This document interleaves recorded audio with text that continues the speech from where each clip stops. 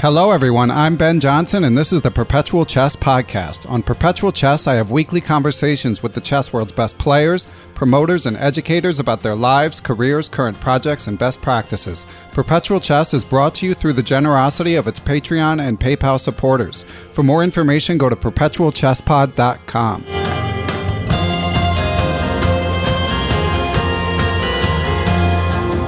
Hey everyone, and welcome back to Perpetual Chess. We've got another great guest this week. He is the shockingly prolific chess author, as well as FIDE master, and Danish by birth, but New Jersey resident, Carsten Hansen. Carsten, thank you for joining us. Thank you very much for having me. I appreciate it. So Carsten, we're I guess you could call us internet friends. We correspond a bit on Twitter, and we're both kind of actively commenting on what's going on in chess, at least when we have the time. And I noticed that you had just come out with this new book, The Full English Opening. So I thought that, and you know, to some people's dismay, we don't talk about openings a ton on Perpetual Chess, but you've written about openings a ton, and I thought that this would be a good opportunity both to talk about your book and talk about your life and maybe touch on openings as well. So tell us about the Full English Opening. Why the English, and why at this moment did you decide to write it? Well, I mean, I've been writing a lot about the English over the years. The very first book I wrote on my own was for Gambit back in it came out in at the end of the 1990s. I had at that point already written one book together with Peter Heine Nielsen, and that book had been commissioned by Graham Burgess, who had then at that point moved on to found Gambit Publications together with Maura Chandler and John Nunn. And I had reached out to them to see if they were interested in me writing a book for them. And a little bit to my surprise, they said yes.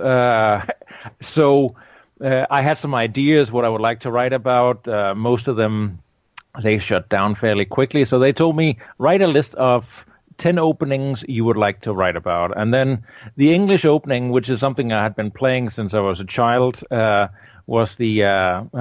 on that list. It was very, very near the top of the list. I'd picked up the English opening back in 1982 as a weapon of choice, completely by accident, because my brother had played in the same tournament as me.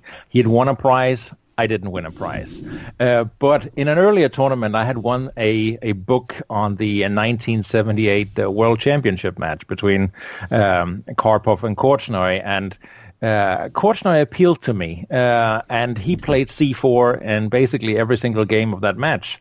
So I figured, you know what, if he can play it and he seems like he's a cool guy, maybe I should do it too. So a couple of months after my tournament disaster there, where my brother won that prize, I sat down during my summer vacation and plowed through every single game, starting with 1c4 in my dad's old Danish chess magazines. So everything from the 1950s, 1960s, and early 70s, every single game was played through. I mean, I didn't understand much of it, but I understood enough to start playing the opening. So ever since then, the English opening has been part of, my repertoire, but also been like part of my identity as a chess player, because that's really where a lot of my understanding was founded. So to get an opportunity to write a book about it, like Gambit offered me, was phenomenal. So first I wrote about c4, e5, and then when that came out and did very well, they offered me another opportunity to write, and that was on the symmetrical English. And that too did very well. I mean, both of them are out of print now.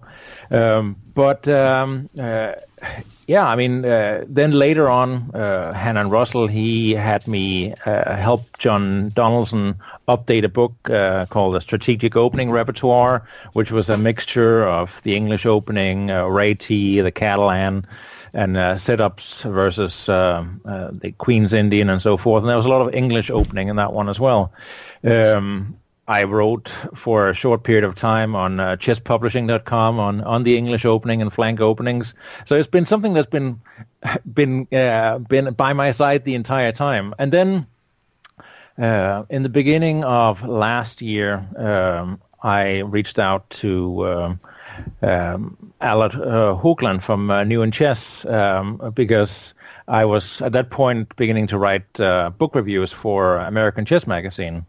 And he suggested that I perhaps should write a book for them. And then we discussed a little bit what it should be about, and I suggested maybe it could be about the English Opening. I mean, I had wanted to write an update on what I had done with the English Opening back for Gambit a long time ago. But that wasn't immediately in the cards. So we came up with a format that was more explaining what the opening is all about, because that was one of the things that many people had told me they really liked, particularly about the first book on the English that I wrote, that I discussed the ideas, told people where the pieces had to go rather than just provide endless amounts of opening theory. So that's that's where the idea was born for this book here. It then turned out to be a much bigger book than I thought it was going to be originally. I mean, we had initially targeted to be around 320 pages, and it ended up being 464 pages, and with a smaller font than usual, I think. And it was just a really tough book to write, also because you have to condense so much knowledge and so many variations into just the pure essentials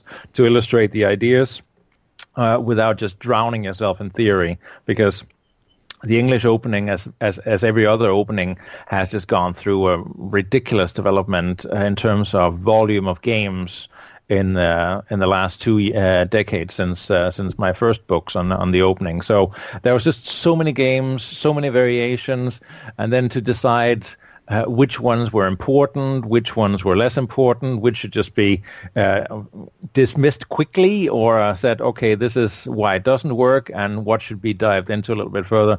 That turned out to be a massive task. So, and much to the frustration, of course, of the good people at New in Chess, because they had expected the books to be delivered a lot earlier, and I honestly also thought I would have had it ready a lot earlier. Also because I have other writing obligations. Well, you also have a full-time job, as we'll get to, right? Yeah, exactly. I mean, it's not that I'm a professional chess player by any stretch of the imagination, or a professional chess coach, or writer for that matter. It is something that I had to get done in my spare time. So it was a lot of blood, sweat, and tears that went into that one. But I'm very happy with the result in the end. And I mean, it is always when a new book comes out, especially when it's as well taken care of as this one here, and by the editors and the publisher and so on, it's something that I'm immensely proud of afterwards. Yeah, so. I'm sure it's almost like birthing a child. I mean, you have a lot of ups and downs, and it takes a long time. And I shouldn't say birthing as a male, but who am I to say? Yeah. But you get the idea. Absolutely. It's something that's in your life every day for a long time. There's a lot of follow-up questions I have from that, Carsten. Okay. So the first one is just, as you probably know, as a sometime listener of the podcast, I like to get into the nuts and bolts of sort of how the sausage gets made. So you have the idea that you want to be published writing a chess book, and so you send an email to. Did you have personal contact with Gambit publishers before? Like, did you know them at all? Or yeah, did you I absolutely did. I mean, Graham Burgess had lived in Denmark for a while, and I think that's where the contact initiated, because he actually had reached out to Peter Heine Nielsen to write a book about the accelerated dragon. I mean, Peter was very, he was a young, prominent, enthusiastically endorser of this of the accelerated dragon back in the mid '90s. And but Peter, he knew himself well enough to say, you know what, at this point, I don't think I'll be able to get a book taken care of and written properly myself. So he asked me. I mean, we have known each other since we were like 12, 13, 14 years old. And we've been traveling a bit together as well. He asked me if I would like to write the book with him, and especially since I'd also played the Accelerated Dragon. So it was a good fit. I mean, and through that initial contact with Graham Burgess in terms of getting the contract in place and so forth, I worked with him on that part of it. But again, Graham had lived in Denmark. We had played several times. He's a super sympathetic guy, and we were getting along. So usually I beat him, but when we were playing against each other. But again, he's very knowledgeable and a very good editor and writer in his own right. So it was a natural choice for me to try to reach out to them rather than Batsford, who at that point, Batsford, they had severe financial troubles at that time. So it wouldn't be a natural fit for me to try to continue to write for Batsford. Therefore, to get in touch with Graham was my natural choice. And then getting to work with Murray Chandler and John Nunn in the process was just like, seriously, something that I was really, really appreciated. I mean, to write a manuscript to someone like John and then send it to the team there, and then have John Nunn's comments on the manuscript and saying I would like to do this differently, and then just relating a funny story in the notes and stuff like that. That was just mind blowing for someone like me. I mean, John Nunn was probably without a doubt the premier writer, chess author at the time. So. Yeah, he's a legend. Yeah, exactly. I would be quite intimidated. and trust me, so was I. I mean, and especially because when I wrote my first book for them, I didn't have a regular chess database. I mean, my computer didn't run very well with the Nick database that I had at the time, the New and Chess database program. And there was no proper chess engine that worked for me. So I had to analyze everything. So when they pointed out an analytical error or something like that, I had to sit down with my chessboard and work through all the variations myself. And then have to present my analysis back to them. So that was incredibly intimidating, but also I learned a lot from that. And I will always be appreciative of working with that team. I mean, very smart guys. And tough business guys as well. So, so absolutely. So, you've written. I started counting on Amazon, and I think I got to at least 25. So you've written just an incredible number of books since then. So yes. just to get a little more detail, and you can reveal as much or as little as you want. Yeah. But when you correspond with publishers about coming out with a chess book, like, is there like a standard deal that they offer you? And is there a lot of back and forth about, like, you know, if there's any, what's it called? The upfront money. Sorry, I'm drawing a blank. Yeah, no, I mean, the advance. That's it. Sorry. Exactly. No, absolutely. There is some conversation. I mean, many of the publishers, they have sort of a standard setup, but again, it's different from person to person because, I mean, I'm a FIDE master. Of course, there are a couple of titles that are above my pay grade, so to speak, both international masters, grandmasters, and then the world-class grandmasters. And I'm sure their advances are different from mine. Right. But, again, I don't think there's an unlimited amount of money that there's in chess publishing, so they can't just hand over huge sums of money. And again, the publishers, they have to earn in their money first before you get any additional money. So, I mean, there are contracts where you get a flat fee payment, and then there's royalty based, and each publisher, they construct it differently. So. There's many discussions about small details, and especially now with the chess publishing world changing more and more, there are more publishers coming out. There are people publishing their own books, such as what I have been doing myself as well. So the market is a little bit more muddled than it used to be. I mean, it used to be just the big publishers like Batsford, every man that's gone through several renditions. I mean, there were Pergamon and a few other names in between. I can't remember them all, but there's been, and then yes, of course, there's been the German publishers, and then some of the bigger publishing houses as well. That is not the same anymore. I mean, there are many smaller publishers, Metropolitan, Russell Enterprises. There's Thinkers Publishing that's very ambitious. There's Chess Evolution, Quality Chess, and I could go on and on and on. McFarland has, of course, put out these almost library books that, in terms of scholarship and the scholarly work that's gone into it. So it's there are so many players in the market right now here, and I mean, anybody can really write a chess book. The question is, do you have the ability to write it yourself, or do you need somebody to steer your way, like through the setup of a traditional publisher? Right, which for new authors, it's probably the latter. But for someone like you could go either way at this point. Yeah, and again, for newer writers, it's difficult to get a contract with a traditional publisher because you are an unknown. So unless you have an amazing idea or are very good writer, have a good name in terms of having written articles for magazines and so forth, then it's going to be difficult to break through to these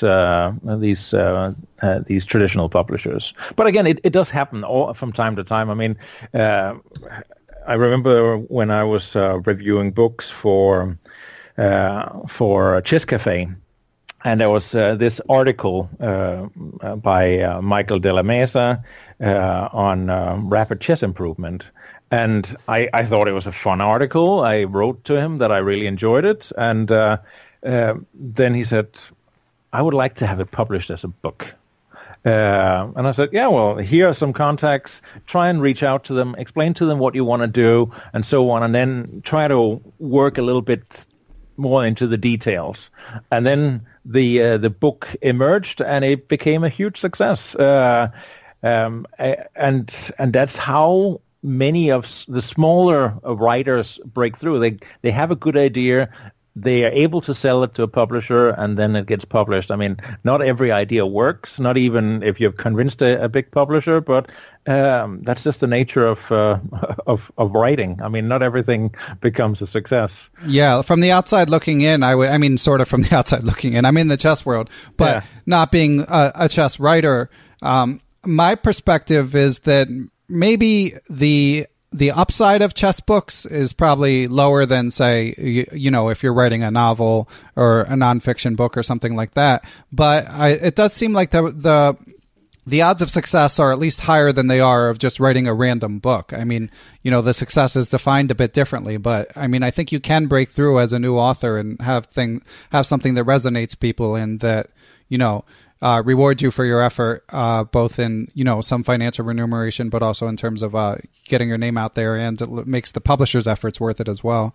Oh, absolutely. I mean, that is definitely possible, and it's also possible to make yourself a well-known name through self-publications and writings and so on. And I mean, with the internet as it is today, I mean, you can become fairly big without the same kind of effort you had to put in earlier.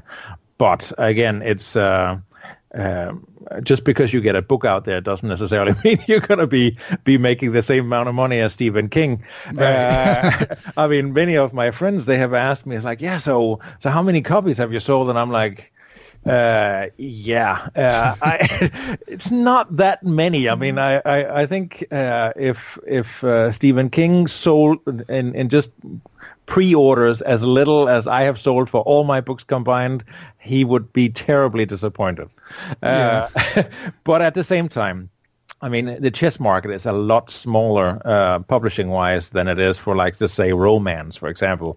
I mean, I wish that I could sell as many copies of my books as some of the people that I know that write in other in other subjects or in other types of books, like in fiction and so on, that are doing really well. But that's just the nature of our subject here with chess here. I mean, it is fairly small, and there is a lot of books that are just being distributed through PDF copies for no money at all that I would never see a penny of course. Yeah, people don't do that. That's, these people work very hard. It's not, just pay the $20 or whatever and be done with it. Since we're still on the topic of the book publishing business, I might as well ask you this question now that Elon Rubin, the publisher of Elk and Ruby, weighed in with on the Facebook Chess Book Collectors thread about the full English opening. But I mean, the thread was about that. But the question is, please ask Carsten how he sees the role of print on demand in chess publishing in the long term. Oh, and which is his favorite Sasanko book. Yeah. But we'll start with print on demand. Yes, no, exactly. I mean, print on demand is, there's the traditional way of doing it where you go into a vanity publisher, they print the book for you, and then you try to sell it yourself. That sucks because you have no distribution network. You are in a terrible situation. You're sitting with 2,000 copies of your book in your own garage. Then there is the setup that Amazon has made very popular through their KDP publishing service, and that's the one I've been using myself. There's several others: Ingram Spark, CreateSpace, Lulu.com, and a couple of other places. Where they're offering quality products, where you can sell them through, known surfaces like Amazon's own website in every country in the world. I mean, you can both sell them as ebooks and also print on demand. Their print on demand is not available in every country, though. So that's, for example, is only United States, UK, Germany, France, Spain, Italy, Japan, and I think that's about it. I mean, even though Amazon is in other countries, they only offer it in those places. However, Amazon and CreateSpace and Ingram Spark in particular, they have very good setups where you can order the books and sell from there as well. So, for example, before you were not able to get your book on the surfaces of websites of like Barnes and Noble and other major retailers. That you can do now through these setups here, and also because there's a good distribution setup. I, for example, am able to sell books to Chess and Bridge in London, to New and Chess, to Nickeman in Germany, and other retailers around the world, because Amazon they send these books here anywhere. So I can have my books now be in the stores of traditional chess resellers, and that is a phenomenal thing that you were never able to do before, because you didn't have the distribution. That now is possible for just about anybody, provided, of course, you write a decent book and you can convince these stores to carry your books for you. So, I think that's going to be a major competition to the traditional publishers, provided that A, you write decent books, and B, you get them edited properly, and you get a good cover for your books as well, because, some of the self-published books in the past were absolutely hideous. I mean, in terms of editing and particularly the covers. I mean, everybody think they have sort of an artist inside themselves, and they know what a cover is supposed to look like. But trust me, I tried it myself for the very first volume in my Catastrophes and Tactics series, and it didn't sell at all to begin with. I mean, so I had somebody look at my content, and they're like, "You need to do some editing here and make it stronger there, and make something clearer," and then. I think it was my brother that told me, you need to do something with the cover. It looks nice, but it looks like you did it yourself. So I had to hire a designer, and he's the one that came up with the the current version of it, and I mean it looks a lot better based on my idea, but it looks a lot stronger and sharper compared to what it did initially. So I mean anybody can do it, but you have to be realistic also. Do you have a book in you? Do you know how to construct it? And make sure you have somebody to read it as well before you put it out there, because I mean. Just because you think you can write English or speak English doesn't mean necessarily that you're a good writer.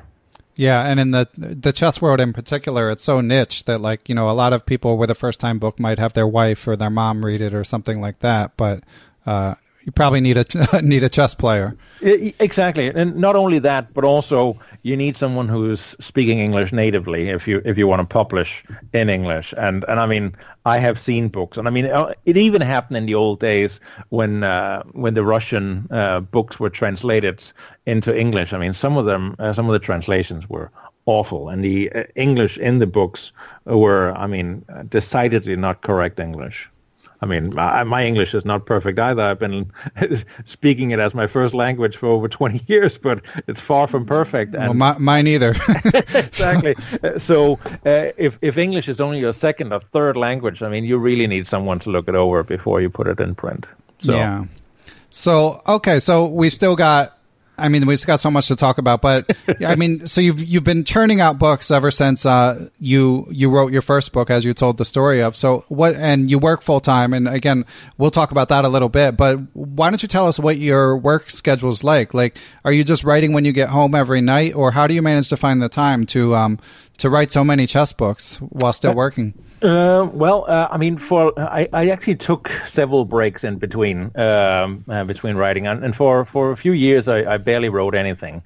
Then I had an idea for a book that I wanted to write for myself, then I said, you know what, and that's what became this series, the Catastrophes and Tactics. I thought originally it was just supposed to be one volume. So I started working on it, and I'm like, this is going to be an 800-page book easily. If I just write it in one go, that's going to be hopeless. And I'll never finish it, because I know myself well enough. If I have such a massive task, then I will never finish it. So what I have done to start writing more structured and more productively is to first thing in the morning when I get up, and then I try to get up at 5:30, and then I write for a bit before I have to go to work. And then in the evenings after dinner, I try to write some more. I have come to realize that my writing in the evenings is not as strong as it is in the morning. I get a lot more done in the morning when my head is clear and I'm energetic and full of ideas than I get in the evening when I'm tired. So I try to get as many hours in the morning before I have to go to work. It's remarkable how much you can get done if you get yourself structured properly. And I think that's where most authors they get themselves in a bit of a pickle, because they don't outline their material properly. They just write in a particular order of the book, and then they never finish, or they take much too long. Of course, it has happened to me many times, as several of my publishers in the past will testify to, that because you procrastinate, you write what you think is fun, and then you leave the really, really difficult parts to the end. But if you have a good outline and you know where you're going, you can write a lot faster than if you're just doing it haphazardly and in whichever order you think is the most fun. And that is something I learned only really last year, and that's when my writing speed really took off. I mean, and then of course, I mean, some of the books I've had a little bit of help with people that have helped me locate some of the material and so on, but the writing part I'd had to do myself. So as much as it sucks sometimes, you have to be creative. You have to write in a varied fashion, because otherwise the reader will be bored and find what you're doing uninteresting. Yeah, and I did read the introduction to your book, and it was definitely well written, and it made me want to read more. I'm not an English player, so I haven't yet. But I mean, I can tell that your work paid off. And so when you're working on the book, I mean, obviously writing opening books, there's got to be a lot of sort of interfacing with computers. So how does it work? How do you balance like going from prose to the computer and looking up lines on databases and stuff like that? And do you find yourself going down sort of rabbit holes where you're not writing and just sort of going through some Grandmaster game? Yes, it does happen. But again, if you know where you're going to begin with, and that, I mean, again, if you start by outlining carefully to begin with, and that's what I have made myself in the habit of. I mean, if I know approximately this is what the chapter is supposed to be here, this is how I should weigh the different parts in this chapter, then, for example, with my book here on the English opening here, I know, okay, this particular chapter here is on, let's just say, 4 knights without g3. So I know that, of course, there's E3, D3, A3, and D4 are the principal lines, and then E4 as well. You can those lines have to be covered. So then I know, okay, the E3 line is more important than the others because there are more games in that. So I have to figure out, okay, which are the main lines that need to be covered here, and then I sort of try to limit myself to the most important games. I try to focus on the most recent ones with the strongest possible players, while keeping a keen eye on what is the most instructive variations. Because, I mean, sometimes, as fashion will have it, all of a sudden, stronger players, they will start playing a certain line against each other repeatedly. And that's not necessarily the variation that makes the most sense for my target audience. And I mean, I have to keep that in mind when I'm looking at it. I'm like, as much fun as it can be to dive into like the minutiae of a particular line of the hedgehog in the symmetrical English, that's not what most people will see when they're playing the English opening themselves. As much as people, they think they study opening theory and so on, it's not the lines that they're more likely to see. So I try to give a broad coverage and saying, all right, this is a natural move that you will not necessarily see frequently in Grandmaster chess, but it's something you'll frequently encounter in for my target audience. And then, of course, from that point onwards, I'm like, I have the main games. I fill in the games that I think should be in the notes. I structure the main game, and then once I have done that for every main game in the chapter, that's when I start writing and putting the prose in at the end. And what about like general avoiding procrastination? Like, do you check your email when you're writing? I'm just always curious how people manage, like, for someone to work full time and be able to put out so much good content. I'm just curious if you have like demons that you battle, or if you've been able to develop a system.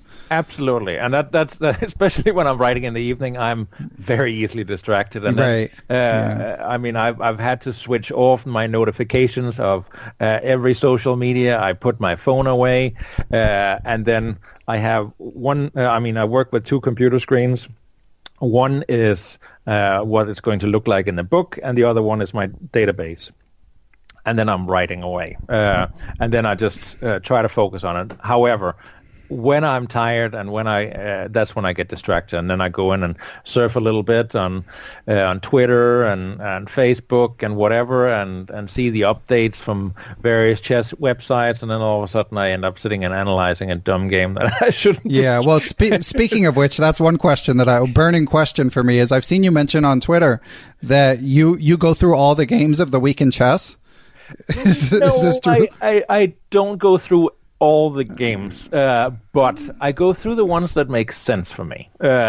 So I typically the openings that are part of my opening repertoire and the ones that I have written about, I go in and skim them, to see if there's anything of relevance to me, if there's any important novelties, if it seems like an interesting idea that's popped up. And it doesn't really matter if it's a short or a long game in those variations I play myself.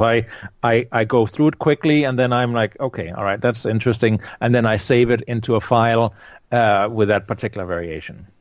Then, of course, because I've been writing a lot about miniatures lately and chess tactics, I have several folders for that.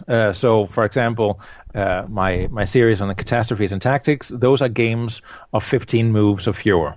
So I have a folder for those as well. I play through all of them to see if it's just a blunder that decides the game, or if it's an interesting piece of tactics that, a strong play overlooked, because then it could be worthwhile both as a tactical exercise, but also into a future book, for example. And the same thing for miniatures. I mean, I think there's an incredible amount of interesting, instructive material in these games that are 25 moves or less, if the players are strong enough. I mean, because otherwise, if the rating drops too far down, it tends to be like repeated bad moves or just a completely misunderstanding of the idea of the opening, and then people they kill themselves on the sword very quickly. Mm-hmm. Whereas stronger players, there is something deeper underneath that goes completely wrong in a game, and that is instructive to me. And I think that will be instructive to most players, because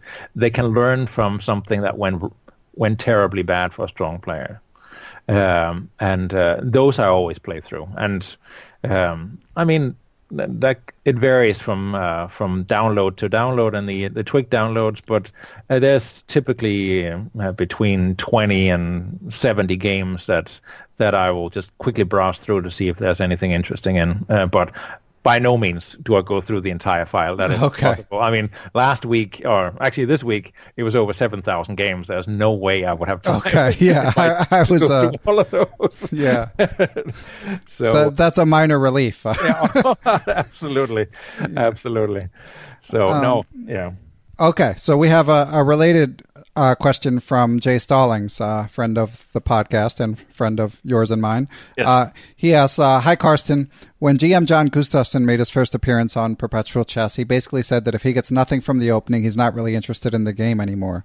Are you an opening aficionado to that degree, or do you love all stages and aspects of the games? In other words, after the opening, are you just as determined to create amazing moves? I would say I used to be like him. And one of my friends, when I was a junior player, he compared me to Mike Tyson. And he's like, I was extremely well-armed to begin with, and it would be all punches, and if they could get me out of the opening in decent shape, then we would have a real game. Now I actually appreciate chess a lot more for the beauty of what can happen later on. I love studying end games, which is something I hated when I was younger, and just the interesting ideas that can arise in a completely boring middle game position that fascinates me endlessly.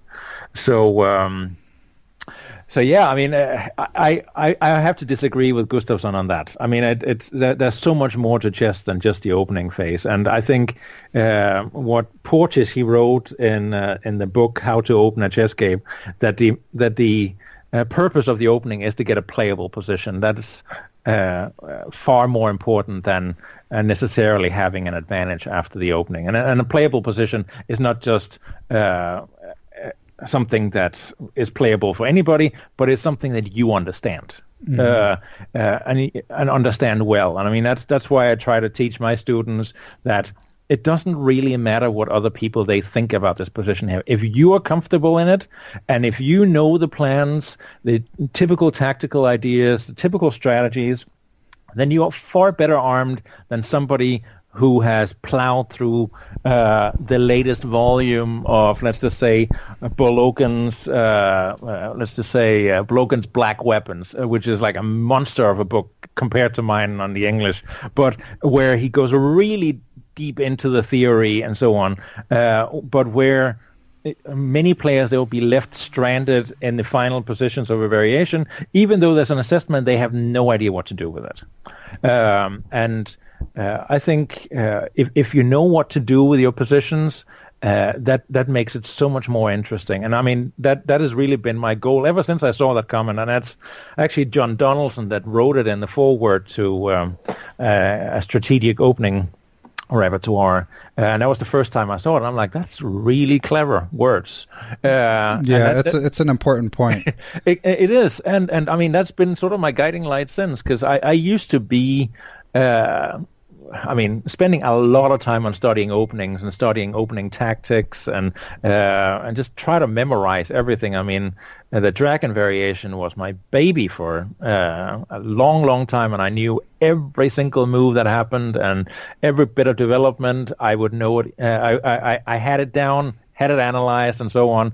But that's not really the point of the opening for me anymore. It's just to get a position, and I really enjoy actually playing against players that are like telling me afterwards, but I'm supposed to be better. And I'm like, yeah, maybe you are, but I mean, clearly you didn't understand what to do with your position. And I mean, I have fewer things that I enjoy more than sitting and discussing that with an opponent afterwards, that they didn't know what to do with their position. Yeah, and I do just want to stress, like, particularly I would say 1800 or under. I mean, if you're not playing the French because like it's not popular at the 2700 level right now, like that's not how you should be selecting your openings. I mean, no. If something makes you comfortable, and if you know, and like you say, knowing the ideas is the most important thing. Yeah, just feeling like you have a plan and you know where your pieces go. Yeah, no, I mean, Albert, he actually stressed that also in one of his books, where he said that he had played I think the Alekhine against Karpov and gotten a worse position, and it made him basically give up the opening at one point.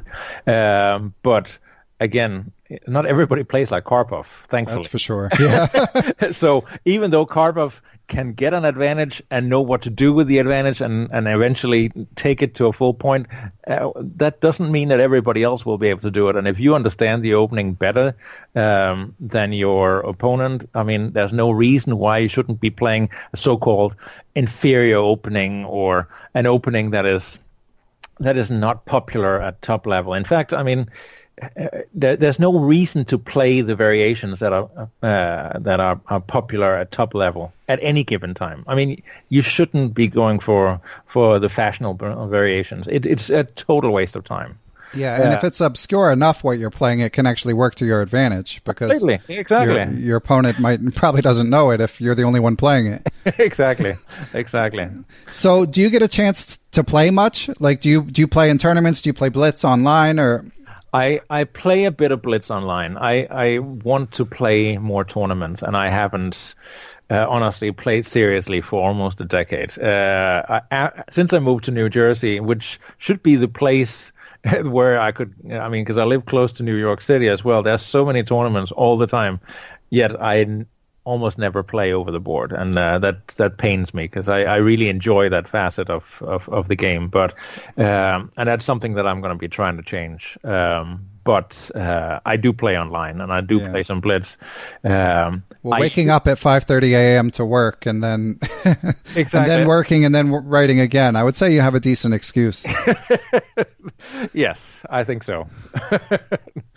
So, but I play on several platforms, but and each platform has their things that are good about them. But right now, I'm enjoying playing on LI Chess. Okay, yeah, light chess is great. I wish that I were more of an opening aficionado. You know, like as you were saying, vis-a-vis Jay's question, and what Jan Gustafsson had said was the openings are his favorite phase and of the game. So for him, that's what's interesting.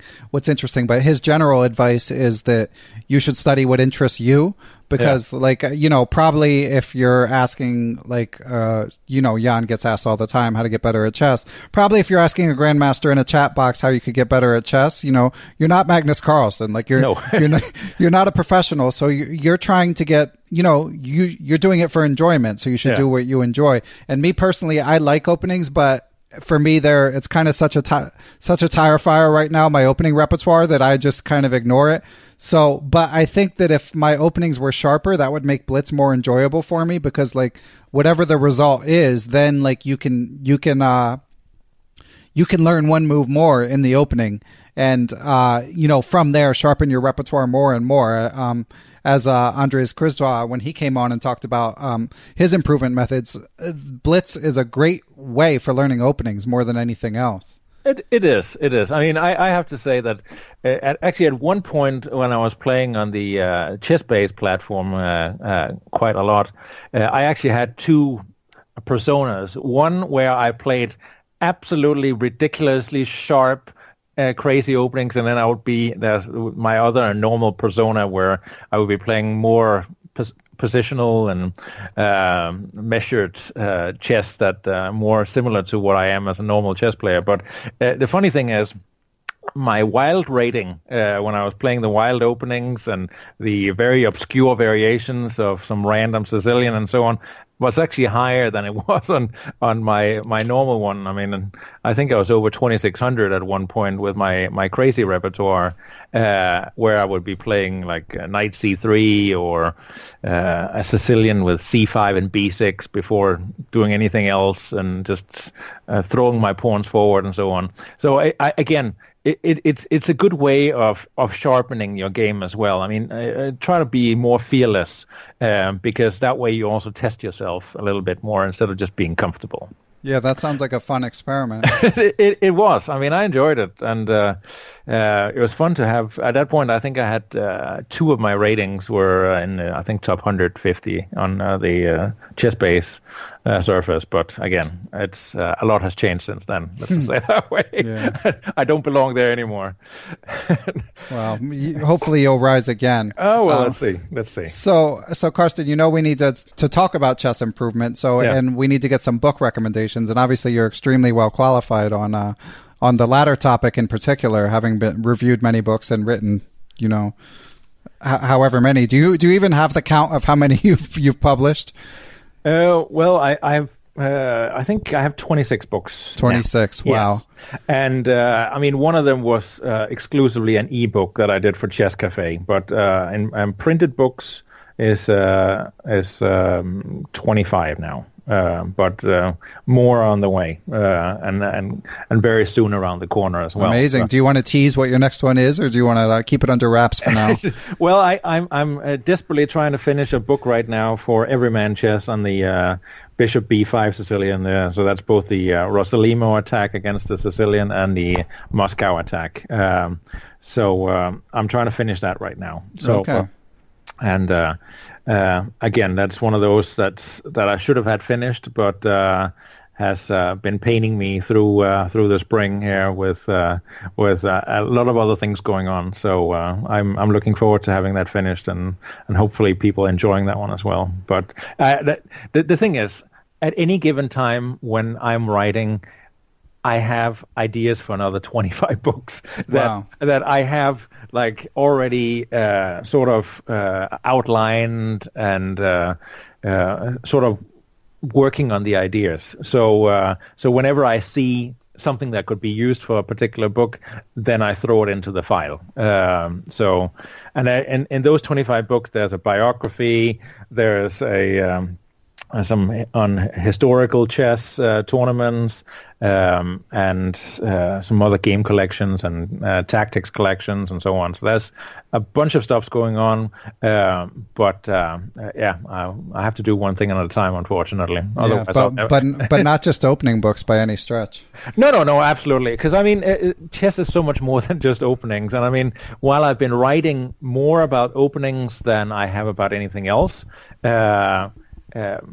it's easy to write about openings, but I mean, I would like to develop myself as a writer as well, and get better at all phases of writing about stuff. I mean, that's why, for example, my book "Improve Your Positional Chess" is probably one of the books that I have learned the most from writing, because all of a sudden the ideas I had in my head and how I understood chess, all of a sudden I had to explain it in writing so other people would understand how I was looking at a position.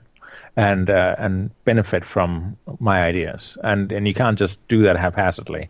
And I think that's possibly why also the book has done reasonably well. I mean, it's been translated both to Spanish and Russian. I think it's because I'm good at relaying those ideas. I mean, and it took a lot of effort, but I learned a lot from it too. And I think the general feedback when it came out was also that even really strong players, they felt they learned from reading the book. And I mean, players that were rated 1700, they said, okay, well, this opened a door to something else for them. So. So I think that's also where I learn more about chess myself, by writing about something that I'm not necessarily amazing at, that is not easy, but more like right at the outside of where I'm comfortable. Yeah. Yeah, it gives you a chance to flesh out your ideas. Yeah, exactly. So what are your favorite chess books? I have several. One of my... the first book that I learned a lot from was Nimzovich's My System. I picked it up at a flea market in the local town I grew up in. My dad didn't have it. My dad is a chess player himself, but he didn't have it. I picked it up. I felt all of a sudden I knew more. Not necessarily, I didn't have any clear idea about everything, but I think I picked up a lot. Then Euwe and Kramer, they wrote this series of middle game books in the 60s, and that was the next stepping stone for me. They broke up the middle game in all these different phases and different aspects of the game, and I really learned a lot from that. Then, of course, Ben Larsen's book. Being a Dane, I've been reading Ben Larsen's book since, basically I started playing chess. So the first one was The Opening Play in Chess. The edition I had was from 1965. He had a little theoretical section at the back. That was basically the foundation of my opening repertoire for the first several years of my chess playing career. And then, of course, his selected games, his 50 selected games that has been published many, many times over in various editions by all sorts of publishers all over the world. That book was just phenomenal in building my understanding on chess, and also how to fight as a chess player. Then John Nunn's books, one that I enjoyed a lot, and I think still is a classic, is Secrets of Practical Chess. It's a little book. I think it may have been there may be a new edition of it called something slightly different, but that's where he introduced that concept: loose pieces drop off. Many other things. That is a phenomenal book. Another formative book for me was Chess for Tigers by Simon Webb, an English international master. Yeah, that's kind of a cult classic. It is, and honestly, it taught me a lot about practical chess as well. I've employed a lot of the ideas over the years, and I think I still think it's a phenomenal book. I mean, not all of the ideas are still user friendly, but I have employed many of the ideas over the years. Then there was a book that I was actually given to me by a student, because I had, when I lived in England, I felt my game had plateaued a bit. I didn't enjoy particularly when playing. I didn't do well. I was stuck. And then one of my students, he gave me a Dvoretsky book. And of course, a lot of people love Dvoretsky's books, but to me, it taught me basically a new way of how the pieces were moving. And it's called Training for the Tournament Player, and that opened my eyes to chess again, and really made me enjoy chess, because I saw possibilities at a chessboard that I'd never seen before. It also taught me the value of analyzing my games carefully, which is something that I had been terribly poor at. I was good at just going over the games afterwards and and I think that's what most people do. Then they enter it in their database when they come home, and then they have the computer analyze it. But that's not how you get good. If you want to get good at chess, you need to analyze your games very carefully and figure out where you make mistakes and why you make mistakes. Why did I make that particular mistake at that point? Why did I think for 20 minutes in this particular position? Right, yeah. What was I thinking about? What was it I couldn't decide on? Couldn't I find the idea, the right idea, the strategical concept that I needed to move forward with? Was it a tactics that I couldn't calculate properly? Because unless you do that exercise, you won't know your true weaknesses, and you don't know where the critical points are in the game, where things are changing for you, where the flow changes from you feeling like you're doing well, and all of a sudden the opponent takes over. Why did he take over? If you don't go into that carefully, that's why you don't get better. And typically, that's where I lose my students when I start asking them to do that. Yeah, because they like to be told what they need to do and then go home and do everything on the computer. But that's not how you work during a chess game. You don't have a computer you can just switch on and find the perfect tactical opportunity or find this amazing defense. I mean, I participated in this training camp when I was a junior player, where we were each assigned to one of the best Danish chess players, and I was assigned Carsten Hansen, who was a top 20 player in the world at the time, and I had to analyze all my games from the tournament that I had just finished. There was 9 rounds, and I had to analyze it in detail. And of course, at that time, there were no computers. And then at one point, I had declined a pawn sacrifice because it looked too dangerous. And I wrote that in my notes to the game, and he's like, "That's a good observation to make, but here afterwards, you absolutely must analyze it to figure out if you made the right decision." So I had to do it. I hated every second of it, of course. Moving forward, I didn't do that. I totally did not do that with any of my games for years. So that's why I plateaued. And that's why most people, they plateau, because they don't take the necessary steps to find out where they make the mistakes and why they make the mistakes. Yeah. And I mean, even Spassky said at one point that Fischer, that his only weak point was that he didn't sense where the critical turning point in the games were. And that's an interesting observation, but I think that goes for most chess players. They don't realize when the game changes and why it changes, and can then start taking measures before it happens. Right. And I think that's where most people, they can improve their game very easily if they just start working on that by analyzing their own games without a computer when they get home. And then afterwards, they can, of course, check their analysis with a computer and figure out, okay, this is everything that I've done wrong. I misunderstood this position.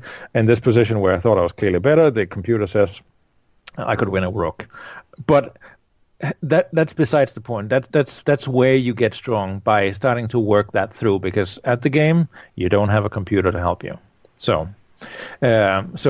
that is more important than anything else in chess. If you want to get good, analyze your games and analyze them carefully. Yeah. Because when you play a game, basically what you're doing, in addition to analyzing, is you're constructing a narrative of what's happening in the game as it goes. Mm-hmm. And that governs so much of your decisions, what the narrative is. And I mean, I've certainly had games where I thought I was doing better, and then you look at the game and it's like, oh, I was never better, yeah. or the opposite. And so much of how you perceive how you're doing in a given position, sort of. If you think you're doing well, you might play too confidently and play too quickly. If you think you're doing poorly, you might burn up all your time. And like you say, like the deconstructing of the thought process is where you really you really can improve your play. Not that I'm doing it, mind you, but no, most people aren't. I mean, that's where most people, they stop their progress. I mean, by not analyzing their games afterwards. And I mean, that's something I have changed since, but it took me many years to realize just how awful I've been doing at it and my treating my own game. And that is really where, I mean, that's my advice to any chess player. Analyze your games, do it carefully, do it without a computer, and then once you think you have figured everything out, that's when you switch the computer on. Yeah. But again, it's tough. I mean, again, where I learned the most about chess in terms of writing about it, that's when I had to write the book about positional chess, but also when I had to write about the Nimsu Indian with 4e3, because the computer was completely useless when I had to write that. I mean, with the exception of a few pawn structures, there were so many close structures where the computer was saying black was clearly better, and then Gligorich or Sokolov or the chess encyclopedia, they would assess it as slightly better for white or clearly better for white. I'm like, I mean, Gligorich and Sokolov, I mean, specialists in this variation can't possibly be this wrong. So clearly it's the computer that has misunderstood the position. And then I had to figure out, why are they saying, these specialists, why are they saying it's clearly better for white? And why is the computer saying it's clearly better for black? So sort of having to work my way through the analysis, glean a little bit at what the computer is saying in case the big guys had missed some tactics or whatever. But most of the time, it was just something structural that the computer could not yet understand. Because white had a double c-pawn and the center was closed, and therefore the computer assessed it as clearly better for black. But it didn't see like the latent opportunities and what was possible for white long term in 20 or 30 moves. That's interesting. Yeah, I mean, and it still happens. I mean, I wonder if like Alpha Zero or Leela would do better with that now that I'm sure they would, but at the same time, even when I'm writing, when I was writing my book here on the English, which is of course very recently, there are positions where the computer just said, okay, that's equal. But I know for a fact that position, white scores like 90% in that variation, even though the computer says that's equal, and all the variations surrounding that position are equal. But if white can score 90%, it's pretty tricky to play black. Right. And it's very easy to go wrong. So then it's not actually equal anymore. No matter what the computer says, the practical chances are clearly on white's side. And I mean, you'll see that many times in my books where I would write that the computer says this, but this is what I think. This is why I think so. I mean, with the pieces like this here, this gives white opportunity to do this or black opportunity to do this, and therefore I would prefer to play white or black in a given position. And I think that's where chess authors, they have to be very careful and not just rely on the engine. And the same thing with people that are analyzing openings on their own. Don't just rely on the computer. I mean, try to understand what the plans are, and can you actually defend a position that where the computer says it's equal? I remember Dubov, Daniil Dubov, he was annotating on one of these big tournaments, and they switched the engine on for a bit because it was a very complicated position, and he's like saying, okay, yeah, the computer says it's equal, but this is a position where black will have to play like 10 only moves in a row. That's never going to happen. So therefore, I mean, the computer is kind enough to tell us that that there is a path to equality down the line, but in practical terms, this is much better for white. So, yeah. So again, I mean, we have to be very careful when we're using the engines. They are amazing in many ways, but they are also a temptress to make us think that things are very different from what they actually are in practical chess. Well said. All right, so Carsten, I have a few more topics. Okay. One that I want to circle back to, and a couple that we haven't broached yet. So you mentioned that when you were telling the story of how you got into the English and that you were drawn to Victor Korchnoi. So what was it about him that that made you such a fan right away? Well, it was his personality, the fact that he had left the Soviet Union. I mean, which was no small feat at the time. I mean, he had basically finished playing the tournament in Amsterdam in 1976, and rather than attending this reception at the Soviet embassy, he decided to go seek political asylum. And then just him fighting his way back into chess, because I mean he was given a lot fewer playing opportunities because the Soviets wouldn't show up in the tournaments where he had accepted an invitation, and I think with one exception, in a Lone Pine tournament where the organizers did not tell the Soviets that he was going to be taking part. And then they were allowed to play even then. I think it was Romanishin and another player that was allowed to play back then. But other than that, he weren't given access to the same level tournaments as the Soviets, and therefore didn't have necessarily the same opportunities as the Soviets. And nevertheless, he fought against them all. He beat them all through 2 candidate cycles and challenged Karpov. And even though he lost both matches, I found him endlessly fascinating. And that's also why when and this is where Ilan Rubin he asked me about my favorite book of Sosonko's, and that evildoer about Sosonko's relationship with Korchnoi, and that biography on Korchnoi is easily one of my favorite books of 2018. It's great. It's a phenomenal read. Absolutely. I mean, I couldn't put it down. And I mean, it was much more invigorating and interesting than the other book that he wrote on Bronstein, which made me thoroughly depressed, because Bronstein as a personality shown a completely different light in the book than he had done through his other books that I had read in the past. So that book on Bronstein made me sad. The one on Korchnoi made me like, wow, this person, I made a good choice when, when I had somebody to model myself after. I mean, there's many bad things that can be said about Korchnoi. He said so himself. He was no angel, but he was a very fascinating character, and that appealed to me right from the get-go. And I mean, it still appealed to me, even when I had different favorite chess players over the years. I mean, one of his arch enemies, Petrosian, is probably my favorite chess player now, along with Larsen. So that was going to be my next question. Okay. Yeah, no, I mean, Larsen is somebody I've learned a lot from, just from studying hundreds of his games over the years. And I mean, there's a book that is not yet out in English, and I don't know if there are any plans to put it out in English, but there's a Danish chess journalist called Jan Lofberg that has written volume 1 on Larsen, and I think it covers up to 1965, and it is a massive book. It's like 750 pages with all his games, all his annotations from the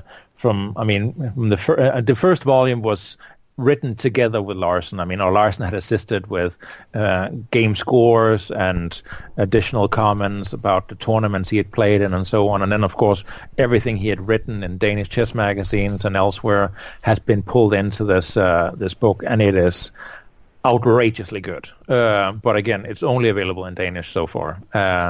And I hope one day it's going to be published in English as well. I hate to tell you this, Carsten, but you might be the one that needs to translate it. Trust me, I've thought about it, but I mean, it is a little intimidating with 750 pages. That's going to take forever, and that's just volume 1. So, but who knows? I may do it one day. Okay, and then of course, I mean, Petrosian, I find him very fascinating as a chess player. Just his super solid style, and then just the way he just snuck up on his opponents and just hammered them over the head when they least expected it. That style really appeals to me. Yeah, yeah. Okay, and I had mentioned that I might ask you about this one. So, as someone who tracks, the opening battles pretty closely, especially with the ones that are in your wheelhouse. So, are there any sort of is there any like raging theoretical battle at the top level that you're tracking more closely than anything else in terms of openings? Not terribly, honestly, because it changes all the time, and what may be fashionable for a few months is not something that really ultimately appeals to me, because I will likely never see it myself in a game, and it is of very little interest to the average player. So I don't really follow trends too much. I do see the games, I do notice them, but what I much more appreciate is a good, well-thought game where there's an interesting exchange of ideas, and then ultimately an end game is played out, and then that is a game that I find so much more interesting, and that's where my students often tell me that, okay, now you've gone off track again. I started talking about an end game in an article that I once read and so on, and they're like, okay, Carsten, shut down. Now, let's go back to this. Right. Because that's the part I really enjoy in chess. Really, the battle, for example, just to go back to the World Championship match between Carlsen and Kayakin, which was largely uneventful, but especially the games in the playoff where Carlsen was very close to winning one, but where Kayakin, he put up a very tough defense and then constructed a fortress in the end. Stuff like that. That I just live for, that kind of stuff. And then or a where one player has this positional concept that just comes through to fruition and just breaks the defense of the opponent. Stuff like that. I live for that kind of stuff. So that I appreciate, and that's also part of what I enjoy in modern chess. There's not the same amount of dull draws as there used to be. Of course, they still exist, but there's a lot interesting fighting games, and Carlsen has definitely done a lot to make that happen by just saying, you know what, again, I don't need to play the most fashionable lines. I can play something that looks utterly ridiculous and still create a battle that's going to be carried on in through the middle game into the end game, and he's still able to beat some of the best players in the world with these bizarre openings. Yeah, it's great. I love it as a chess fan. Yeah, no, exactly. And the candidate tournament was just a mind-blowing event. Fantastic chess. That I really thoroughly enjoyed. Having to go to work some days when that was going on, that was a nightmare, because in my lunch breaks I would be sitting and frantically going through the games, and of course I would be missing the banter online and everything. It was that was frustrating. But yeah, it's kind of the golden age of chess coverage, I would say. Exactly. And there's we're really spoiled as a chess audience nowadays by having so many great annotators sitting and explaining it online, seeing how they misunderstand positions, and then all of a sudden it strikes them, holy moly, this is what's happening, or look at that blunder and whatever. And I really like the fact that most of these annotators, they don't have the engines on, so you sort of get their thought process of what the positions are, how you should be approaching them, and you really learn a lot from them, and that's why I wish more of these people that are sitting and writing comments and online, they would just switch the engines off and then try to understand why the players are playing this, instead of saying, he missed a golden opportunity here with where he could have scored +3. Right. It has no importance. It really means nothing in the overall picture, because they don't have the engine, and to see that would require sometimes a minor miracle. And that's why I like how we are spoiled by having like Schwittler and Gustafsson and Seowan and many others sit and explain to us why certain things are happening and how they evaluate a certain position. I think that's fantastic. Yeah, just as an aside for listeners, I mean, people shouldn't take it for granted. You should support the sites that put out this content. Usually it's not too expensive, whether it's a donation model or a subscription model. It's incredible. So we want it to last, so we should support it. No, absolutely. And I mean, it goes for many things in chess. Chess fans are incredibly spoiled, and they take a lot of things for granted. I have myself also taken things for granted, but I try to support the things that I think are valuable and right. And I mean, you absolutely make a good point. Those websites that are putting out that content, like Chess24 and many other sites, chess.com and so on, and like the Chess Bras, Twitch streaming. I mean, there's so much. Yeah, exactly. And also, I mean, just I think it was yesterday or today, I donated money to the Week in Chess. Him most of all. Yeah, because I mean, for years and years and years, he has put out these downloads. With thousands of games every week. It's an amazing amount of work he puts into them to put these files out for free downloads, and there is thousands of hours of study material in every single download if you really wanted to, rather than just putting them into a database like most people do. I mean, appreciate what you have, and then just stop taking everything for granted, and support the people that you enjoy. Yeah. Well said. Okay, Carsten. Last topic. We've covered everything except for your life outside of chess. So, so tell us a little bit about your job and what you do that's not chess related. Well, I've been in the shipping industry since '92, and that was also completely by accident. I'd actually come home from a chess tournament in Russia. It actually changed from the Soviet Union to Russia while I was in playing the tournament. I was there with Peter Heine Nielsen and another friend of ours, Stefan Petersen, who was an international master. We'd been playing out in the Ural Mountains. We came back to Denmark, and I told my dad, I need a break from chess. I played full time.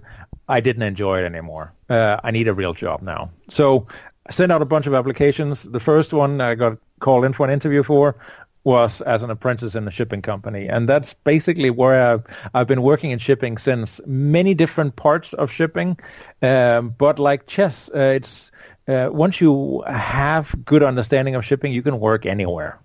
So it's taken me from different places in Denmark, different parts of the industry in Denmark. I've lived in Miami, worked there, lived in London. I also worked in the industry and then it took me to Los Angeles, and then now I've been living in the New York area since in New Jersey since 2003. I'm doing different parts, different stuff, but currently I'm developing European traffics for a freight forwarder called Emotrans, a German.